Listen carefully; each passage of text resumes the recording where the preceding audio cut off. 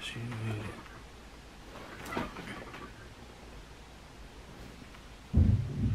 What is up, you guys? Welcome back to the video, and hope everyone has an amazing day. If you are new, welcome to my channel. My name is Jai. Be sure to like, comment, and subscribe, and check out my other channel, my gaming channel, in the description below.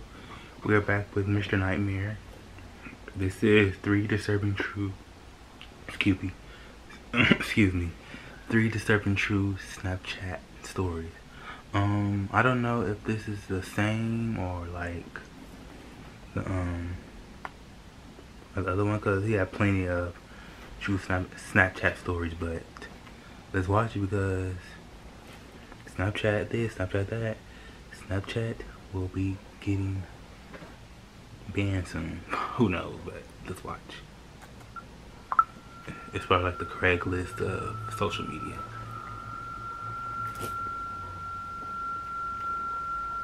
This was not even a month ago, so all the small details are still fresh in my mind. I've been using dating apps on and off for years. I think Tinder sucks, along with its customer service, and I was never a fan of Hinge or OkCupid. I mainly use Bumble. In my Bumble bio, I have my height, which is 4'11", I make a joke about being short, and then I have my Instagram and Snap at the bottom.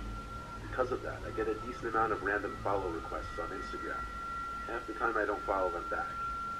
I also get a lot of random people adding me on Snap, probably more on there than on Instagram. I usually only add them back if I recognize their name from a recent conversation on Bumble, or if their Bitmoji looks pretty normal. Okay. I know, that sounds weird. I deal with a lot of stupid, disgusting boys on Bumble, but it's not as bad as Tinder. Of course. Still, I'll often have the typical douche frat boy asking if I do hookups or sending any kind of provocative messages. Usually when that happens, I'll mess with them a little bit and then I'll match them. This one time, I guess, almost 4 weeks ago, I matched this actually pretty attractive guy. He sent some pickup line that was kind of creative and got my attention. Pretty soon he asked for my Snap. 10 seconds later, he added me after noticing I had my Snap in my bio anyway. So I added him back because why not? He started messaging me on Snap. I screenshotted the first 2 pics on his Bumble profile and sent it to my girlfriends, mentioning how attractive he is.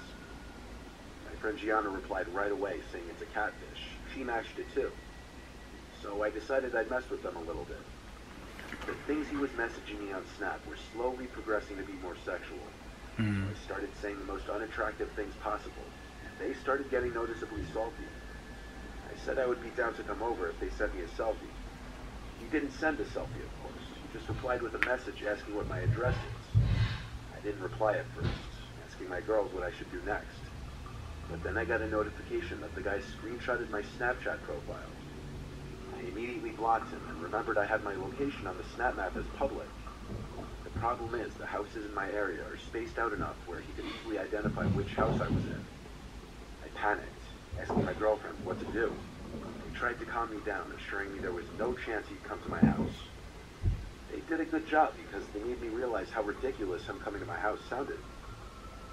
I was watching New Girl on Netflix. The doorbell suddenly rang. I paused the show, and I felt my heart jump into my throat. I was home alone, not expecting my parents or siblings, and it was past 10. I turned off my bedroom light and TV screen. I wanted total darkness to give the illusion no one was home. I suddenly got a notification that someone added me on Snap. The username was "It's me, add me back." I blocked the account. I'm at your door. 2 minutes later, another account added me on Snap. This one, the username was "I'm outside your house." I screenshotted that and sent it to my friends and family, now in tears. I blocked it as well. There was a long pause now. I hoped maybe he had given up. During that time, I was texting friends and family, but ignoring all their phone calls because I was so paranoid that I'd be heard from outside. Finally, I got another dreaded notification from Snap, saying someone added me. This time the username said, "I'm looking right at you." I jumped to the window naturally. I wish I hadn't. I wish I just ran out of the room and called 911. But I looked and saw him looking into my room, this disgusting, smiling man. I'm sure my face turned completely ghostly white as I looked at him. I ran out of the entire house, screaming at the top of my lungs down the street. 2 neighbors came outside in response, and I basically ran into one of their arms, crying for help. The neighbor called the police for me, but the man was not found in or around the house. I I somehow had to gather the courage to go back into that house and stay there for the night. I locked myself in my parents' room since it's the only bedroom upstairs with a lock. I prayed I'd be able to fall asleep. I lay awake for seemingly hours though. Eventually I knew for a fact I heard something outside the door. Like tiny, soft footsteps causing ever so slight cracks in the wood. I sat up, stared at the bottom of the door, dreading the lights outside turning on or someone trying to open the door. I grabbed my cell phone and dialed 911. I immediately said to the operator in a quiet whisper, oh, she never called them. Inside my house and I was alone. But maybe I didn't say it quietly enough, because footsteps on the other side of the door. That's supposed to be your first thing to do. I wasn't just hearing things. Footsteps walked away from the door quickly. I heard them go down the stairs, and eventually I heard the front storm door slam shut. Cops arrived shortly. The same cops had returned. This time they wouldn't allow me to sleep there the rest of the night. Oh, sure. I called my friend Gianna, who was still awake, and she said I could come sleep over for the rest of the weekend. The police escorted me there after I locked up my house. I'm grateful I didn't fall asleep that night, as I wouldn't have heard those tiny footsteps outside my room. I might not have called the cops in time.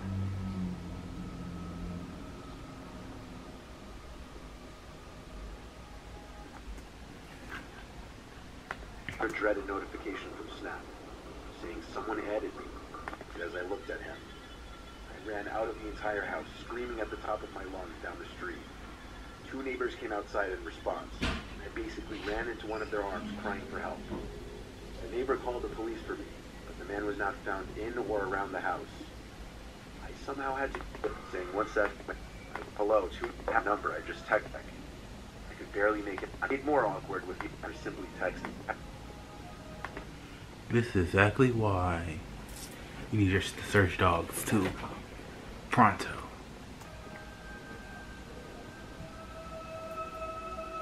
I hardly use Snap. I find it to be an immature form of communication. I only have one so I can receive snaps from friends and occasionally send people snaps while I'm on vacation somewhere or doing something fun. I do not view Snapchat as a viable replacement for simply texting someone.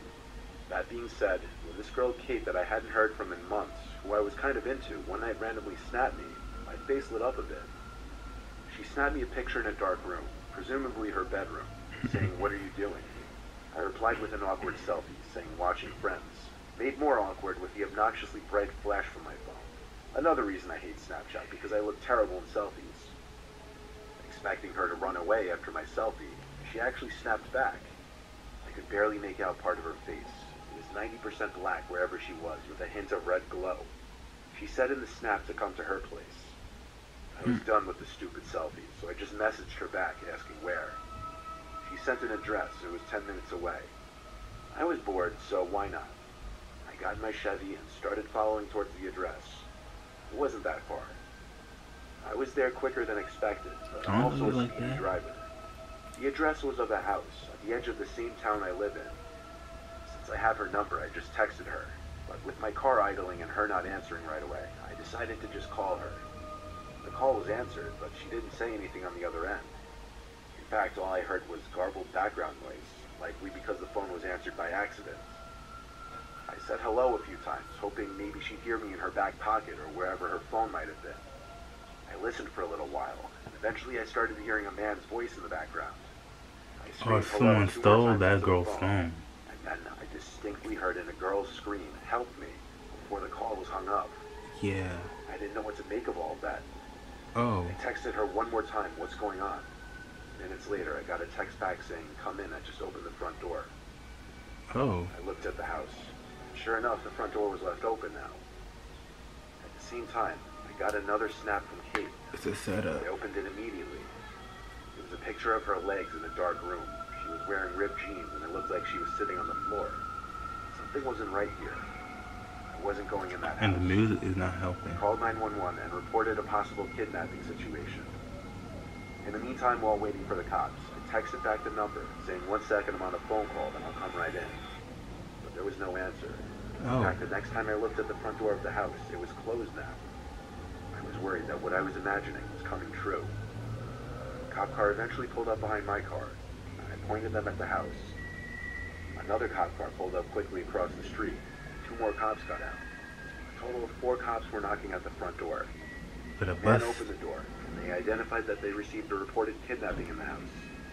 One of the police officers actually let himself into the house past the man. The other two followed, while one stood with me by the front porch. Not even 30 seconds later, one of the cops yelled at the other two to get him in cuffs. And the girl's cries for help soon became apparent from the basement. I was in absolute shock when the girl I recognized as Kate was being escorted out of the house in tears. She was a wreck. She looked like she'd just experienced a life-changing trauma. I can't even imagine. This wasn't even her house. This was apparently the man's house. Jesus, take the wheel. Far, so she was brought there. Obviously, the man was brought to jail, and I'm sure he's now in prison. That Kate girl really didn't seem to want to talk to me too much beyond thanking me for saving her life a bunch of times. I'm not mad about it, though. I understand. Experiencing whatever she went through in that basement is probably something no one wants to think about. Who wouldn't want to experience? My name is Terry Carnation of the who would podcast want to Terry Carnation. You get what I'm saying? Reading a story for the aptly named Mr. Nightmare. I am an 18-year-old guy and a freshman in college. I go to school in my hometown so that for my first year I can live with my parents and save money on student housing. Okay. I go to Montana State University in Billings, the state's largest city. And no, we don't ride horses to school. We have cars. In school, I still knew and hung out with most of my high school friends that decided to stay in town for school as well. But in my calculus class, I didn't know anyone. I am pretty outgoing and can easily start a conversation with a stranger, but I strangely found it hard to make friends in that class. Eventually, I just gave up and went to class to learn rather than make friends. About 2 weeks into school, this guy I hadn't seen in class before started to sit near me. He would always come in around 10 minutes late and would sit as close to me as possible.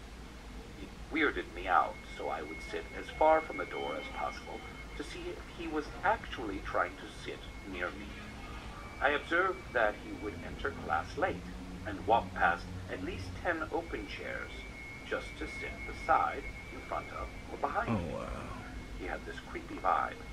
His hair was always messed up and greasier than a McDonald's burger. His clothes were ripped Greasier than the McDonald's burger. His hands were always black with dirt. I'm a neat freak and always keep myself and my things clean and organized. So just looking at him repulsed me a little bit. He also looked way older than the rest of the class, almost like he was 40. He started to fall behind in class since he never took notes, and he started asking me for help. Even though he looked creepy and gross, he seemed very nice and shy. I felt bad for him and would explain problems to him. This voice is like... But tried to keep it casual and not be overly nice. One day, he asked me for my Snapchat so that he could get help when we weren't in class, since calc was only a Monday, Wednesday, Friday class. After hesitation, I gave him my username. Strangely, he wrote He trying to get in the jeans. king-sized Sharpie. After class, I was getting in my car to go home and saw that he had already added me and Snapchatted me. I groaned and regretted giving him my username. I got in my car and drove the 20 minutes home. By the time I arrived, I had forgotten about it and went about my day. I should mention now, a girl's name added me on Snapchat on this day too, so I added her back, even though I didn't know who it was. Later that night, I got another Snapchat from him. I opened it. The first one from earlier that day was of his arm with my username on it. The caption had a ton of blushing faces on it, more than I could care to count.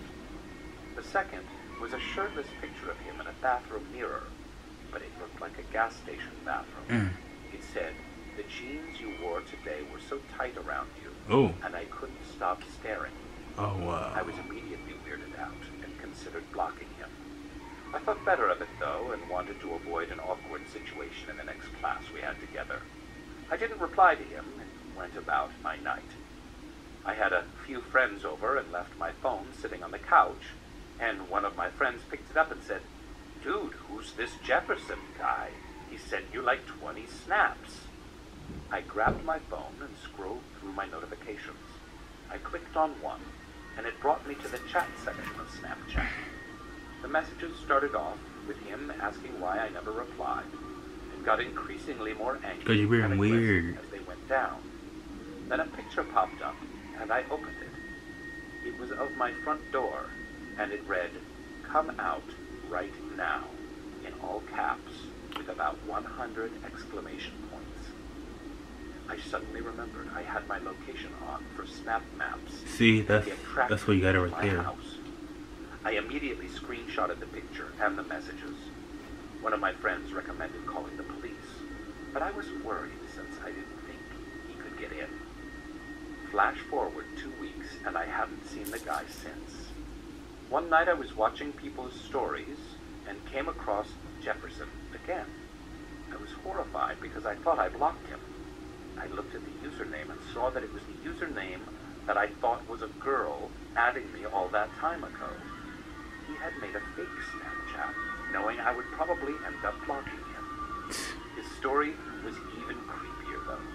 It was a picture of me walking with my friends in a parking lot earlier that day. I was pissed now.